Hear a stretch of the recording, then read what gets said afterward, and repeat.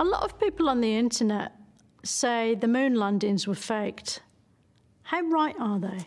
They are completely wrong. No historian has ever questioned the reality of Project Apollo because not one piece of so-called evidence that the conspiracy theorists put forward has ever stood up to peer review scrutiny. Right, but obviously it is fake because how could they have landed on the moon if the moon isn't real?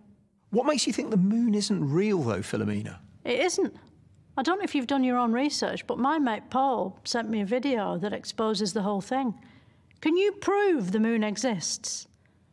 You can't, can you? We see it in the sky. We have sent spacecraft to the moon. We've brought samples back to Earth. No, watch the video. It'll open your eyes.